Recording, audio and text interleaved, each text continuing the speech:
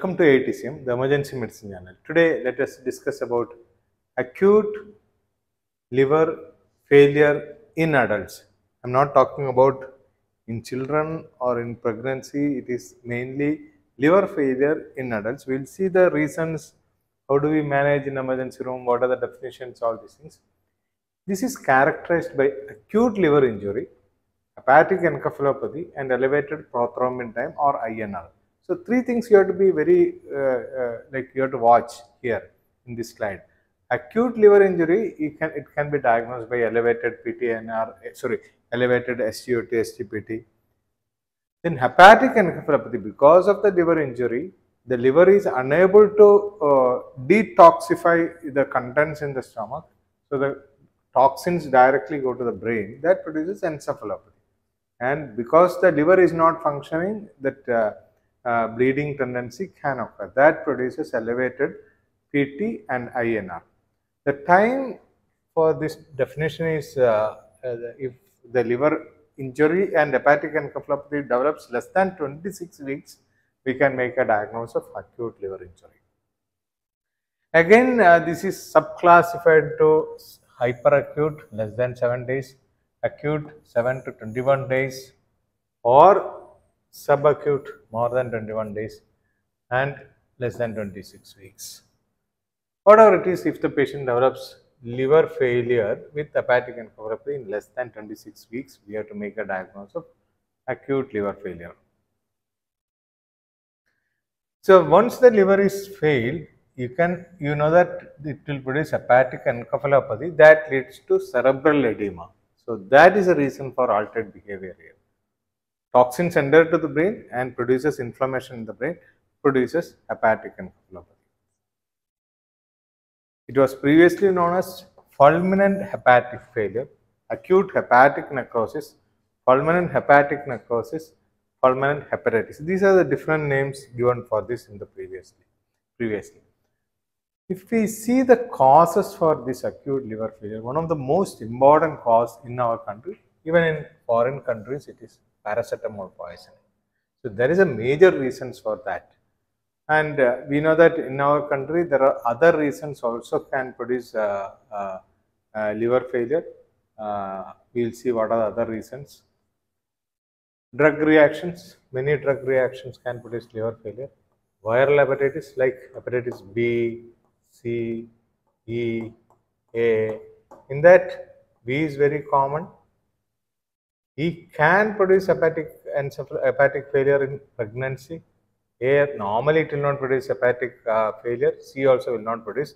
So the most important cause is B. Alcohol, binge alcoholism can sometimes present with acute hepatitis with hepatic failure. Autoimmune diseases like especially SLE is one of the important cause for all these things. And autoimmune hepatitis itself is a separate entity other than other autoimmune diseases. Wilson disease, there is another important reason for hepatic failure. Ischemic failure, like patient who is in cardiac arrest. So prolonged cardiac arrest, less blood supply to the liver can produce ischemic hepatic failure. Budd-Chiari syndrome, veno-occlusive disorder, acute fatty liver of pregnancy, malignant infiltration, toxin exposure. So toxin exposure can be like mushroom toxicity or sometimes rat poison. That is the most important poison in our country which produces liver failure, and many patients may go to liver transplantation. They end up in liver transplantation. Sepsis is another important condition. HLH, hemophagocytic lymphohistiocytosis disorder of children. That's a primary disorder. So HLH or macrophage activation syndrome also can produce liver disease. So remember two important things, paracetamol and rat poison. These are the two important things which is very, very common in our country. Other reasons also you can see in many of our patients. Now we can see when there is liver failure, like any other disease, fatigue, lethargy, anorexia, nausea, vomiting, right? Hypochondriac pain, pruritus, that is due to elevated direct bilirubin, jaundice. Initially, there will not be jaundice. but later the patient develops severe jaundice, abdomen distension due to ascites. So that also occur after some days. Now, hepatic encephalopathy is a problem because in chronic liver disease itself it's a problem, but in acute failure, all the food in our stomach, they produce some amount of toxins. Toxins are produced. Normally, all these toxins are detoxified in our liver. Then it will enter to the blood. Okay, but here the liver is damaged. So, liver is damaged. So, toxins are anyway produced in our stomach. Toxins are produced that go to the liver. Liver is not working. So, it will bypass the liver and go to the systemic circulation. From there, it will go to the brain. So, when brain receives this type of toxin which are not detoxified by the liver, brain develops encephalopathy. That is called as hepatic encephalopathy. Okay. So, for hepatic encephalopathy, there are different grades. If you see the grade, you will easily understand this. This is a very complicated system, but if you can remember few words, you can understand this. Grade 1, grade 2, grade 3, grade 4. Now, look at this slide. Which are the most important things in this slide that you have to see? Sleep reversal. Grade 1 means sleep reversal. Patient will be sleeping in the daytime, night time he don't get sleep and will be agitated, shouting in your ICU. So there is a first grade of hepatic encephalopathy. Second grade is he develops moderate confusion. So remember, moderate confusion. Third grade, he go to severe confusion, suppress, incoherent sleep, all these things, but he develops flapping tremors. So, flapping tremors, hepatic flaps, that is due to his hepatic encephalopathy. You ask the patient to do like this, his hands. So, you can see the hand will be moving like this. That is flapping tremor. So, grade 3 onwards, he develops flapping tremors. Grade 4 is coma. So, this 4 things you remember: grade 1 sleep reversal, grade 2 moderate confusion, grade 3 patient develops flaps, grade 4 is coma. So, it will be easy for you to grade this encephalopathy.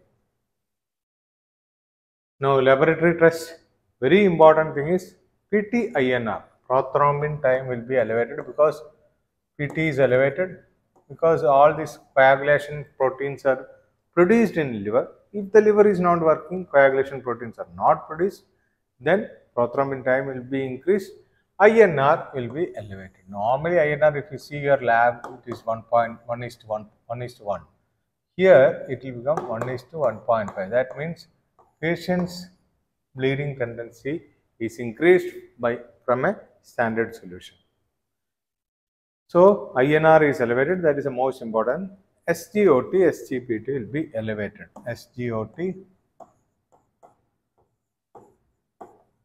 PT will be elevated. That will be elevated in thousands. Normally it is somewhere around 40 international unit. Now it is elevated more than thousands, maybe 10,000, 20,000, 40,000 like that. So that is very, very important. Elevated bilirubin level. Normally bilirubin may be 1.2. From there it will elevate to 16, 17, 18 like that. So it will be highly elevated. Platelets are, in many patients who is having liver disease, platelets are elevated. But this is also not an acute change, but conditions like viral hepatitis and all, this will be an acute change. Now, other investigation, we have to see the viral markers like HBsAg, hepatitis C, anti-HCV, HEV, HAV, like that you have to check it. Now, toxicology screen we have already discussed. Paracetamol is one important thing, then rat poison. So, other thing, any drug can produce liver disease, but common drugs are paracetamol and rat poison. So, paracetamol level should be checked. Wilson screen like eye checkup. So, KF and copper level, all things. Autoimmune hepatitis, you have to see immune mediated antibodies, and SLE also should be ruled out in a young lady. Other lab findings associated with chronic acute liver disease, it can be hemolytic anemia, creatinine can be elevated, amylase lipase can be elevated, hypoglycemia in many patients with acute liver injury. You can see glucose will be very low, hypophosphatemia, hypomagnesemia, hypokalemia. Acidosis or alkalosis depending on the other parameters of patient. Ammonia may be elevated. Remember, ammonia is elevated in liver disease, but this elevation never correlate with the severity of the disease. So severe, you cannot tell that suppose ammonia level is 100, it is 100. So you give severity like this. Okay, suppose it is 200. You cannot put the severity like this because the severity doesn't correlate with the ammonia level, but ammonia is elevated in hepatic encephalopathy. That is true, but the severity does not correlate with the levels of ammonia. LDH will be elevated in many patients. Kidney injury, creatinine will be elevated. Now, Wilson disease, we have to rule out Wilson disease. Patient like hemolytic anemia, Holmes test will be negative. Neurological symptoms can be there. Ophthalmologic examination, KF ring can be there. SGPT ratio should be more than 2. Alkaline phosphatase level will be maybe slightly elevated or reduced, but mostly it is normal.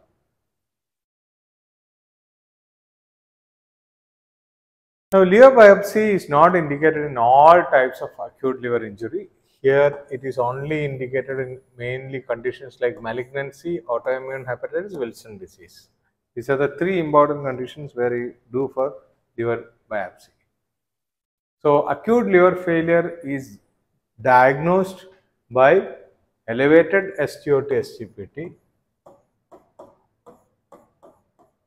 and in thousands, that is very important, more than 1000, like 10,000, 20,000. Alkaline phosphatase may be elevated. Hepatic encephalopathy will be there, altered sleep rhythm, confusion, flapping tremors, coma, that is a grade. And INR level will be more than 1.5, that is very important. Now, we are not going to the LFT abnormalities in all these conditions, but acute hepatitis means bilirubin is elevated, both direct and indirect elevated, liver enzymes are in thousands, that is very important. Alkaline phosphatase is elevated more than 3 times. Albumin, mostly it is normal, but after some times it will drop. So, albumin half-life is 21 days, so some more days albumin will be normal, but in severe sepsis and all it drops very fast. PT is elevated, so that is very important. Now, treatment of acute hepatitis, we can only give a supportive therapy in liver disease. We have to prevent hepatic encephalopathy. N-acetylcysteine is a very important drug in acute liver failure. This is basically a drug used in paracetamol poisoning. There the dose is 150 milligram per kg per hour, 1 hour, followed by 1.25 milligram per kg per hour for 4 hours. Then it should be given as a continuous infusion, 6.25 mg per kg per hour for remaining 67 hours. This is the dose of N-acetylcysteine in paracetamol poisoning. We can give either same dose or you can give 500 mg to 1000 mg TID dose. Whichever way you give N-acetylcysteine, that may work, because paracetamol definitely works, but nowadays in many other acute liver failure also we can give this liver protective agent. Now, prothrombin time, when it is elevated, it can only be treated by fresh frozen plasma. The problem with fresh frozen plasma is, so we can give fresh frozen plasma in 15 ml per kg so that we can prevent bleeding tendency. But One of the most important indicator for liver transplant is elevating an increase in the PT-INR. But there is an indicator for transplant. But if you are giving continuously FFP, so that you get a false data that PT-INR is elevated, but actually patient is deteriorating, his liver is deteriorating. Only because you are giving FFP, the PT-INR is kept in a higher range. So we have to be very careful. We can avoid bleeding by giving FFP in this patient who requires a liver transplant. But only problem is that may be masking your clinical judgment. That's only problem with FFP. Otherwise, FFP is a very good therapy to control bleeding in acute liver failure. Lactose is a drug. It is a non-absorbable laxative, osmotic laxative. It can even be given in diabetic patients because it is not absorbed from the bowel. It removes stool from the stomach and it reduces the pH in the intestine, reduces the growth of ammonia producing bacteria in the intestine. Dose is 30 to 60 ml every hour. Patient should develop good stools and patient should have diarrhea occurs at least 2 to 4 stools per day. Rifaximin is another drug that is a non-absorbable antibiotic. It is used as a gut sterilizer. So, for gut sterilization, we give rifaximin for 100 milligram orally 3 times or 550 milligram twice daily. If the patient is having SBP, spontaneous bacterial peritonitis, you go for ceftriaxone, that is a third generation cephalosporin, 2 gram OD can be given. Other drugs which may be helpful in acute liver disease, and that is LOLA, L-ornithine L-aspartate. That is a liver protective agent that can be tried along with other drugs. Branched chain amino acids also can be given, but all these things are add-on drugs. You have to prevent hepatic encephalopathy by important measures like there should not be any bleed in the stomach, potassium should be corrected, patient should have good stool output, that is good diarrhea by lactulose, rifaximin, avoid sedatives. These are the major 5 factors which can prevent hepatic encephalopathy in this type of patients. All others are supportive medication including N-acetylcysteine. Flumazenil can be tried in hepatic encephalopathy. Dose is 0.2 milligram IV over 15 seconds, then 0.2 milligram every minute as needed up to 1 milligram total. Now, many of these patients will be highly agitated in your ICU or emergency room. You can go for short-acting opioids like fentanyl. We try to avoid benzodiazepines because they are long-acting drugs. These patients will go to long sleep. That is not good in a patient who is having suspected hepatic encephalopathy. So we try to avoid that. And fentanyl can be used in patients who is having cirrhosis or acute liver injury for sedation. Propofol is preferred over other drugs like benzodiazepine. Tramadol also can be used for pain. Then other things like if the patient develops seizures, that is very important. We will not be able to use phenytoin for phenobarbital. Levetiracetam is a very good choice.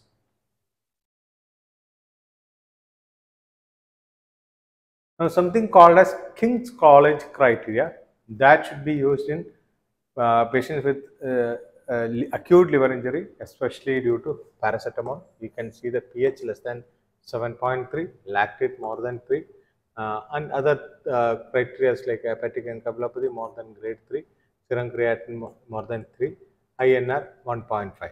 So this is a foreign literature, so the values are slightly different. We have to convert to our Indian scenario. So INR 6.5, sorry, INR 6.5, serum creatinine 3 is the guideline. So we have discussed about acute liver failure. Acute liver injury is different from liver failure. Liver injury is elevation of SGOT, SGPT.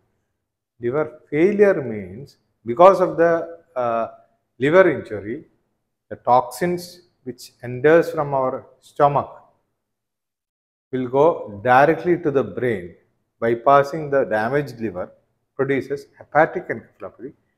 And since the liver is failed, the coagulation parameters are abnormal and INR will be more than 1.5. The treatment is mainly supportive and you have to prevent hepatic encephalopathy. And according to King's College criteria, you can select the patient for liver transplantation.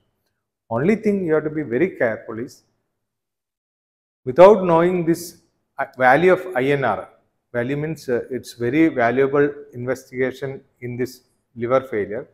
Without knowing that the importance of the INR, if you give FFP continuously, the INR will be falsely elevated. Falsely means the liver is not actually working. Because we are giving FFP, it is getting corrected. The liver injury is increasing. So that sometimes produces a problem in a patient who requires liver transplantation. But however, many centers where the liver transplantation is not possible, to prevent bleeding, we have to give FFP, and many patients recover without liver failure, even when we see that King's College criteria for transplantation and all. Sometimes even when the patient is fit for transplant, even if you don't transplant, some patients come back to normal life. So it will be very difficult to predict liver transplantation, like which patient go to liver transplantation. That will be very difficult in a normal settings. You need experts guidance for all these things. Thank you.